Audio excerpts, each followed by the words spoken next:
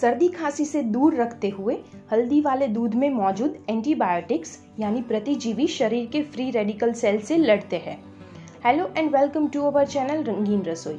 आज खास ध्यान देते हैं हमारी इम्यून सिस्टम को और बेहतर बनाने के लिए, ताकि कोई भी रोग आपको छू ना सके। चलिए नॉर्मल हल्दी वाले दूध को भी और ज़्यादा फायदेमंद बनाया जाए। इसे बनाने के लिए हम लेंगे 1 कप दूध, आधा चम्मच हल्दी, 1 टीस्पून अदरक की पेस्ट, दालचीनी का एक छोटा टुकड़ा, 1 चम्मच शहद और 1 टीस्पून काली मिर्च का पाउडर। एक पैन में हम ले लेंगे 1 कप दूध और उसमें ऐड कर देंगे हल्दी, अदरक की पेस्ट, दालचीनी का एक छोटा टुकड़ा और काली मिर्च का पाउडर, और इसे अच्छे से हम मिला लेंगे और बॉईल होने देंगे इसे लो से मीडियम फ्लेम पर।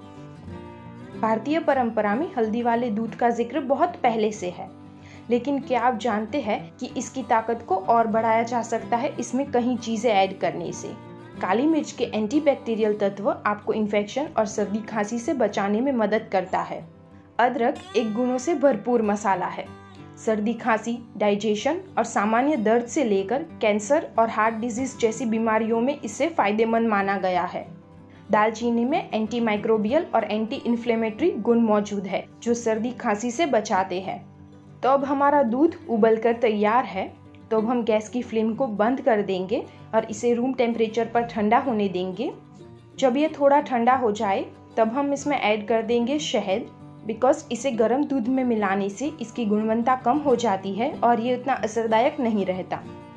इसे छानने के बाद अब ये तैयार है पीने के लिए।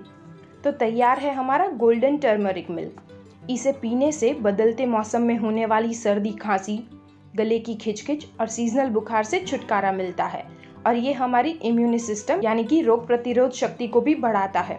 आप प्लीज़ इसे बनाइए और पीजिए और आगे लोगों के साथ शेयर करें ताकि सब स्वस्थ रहे।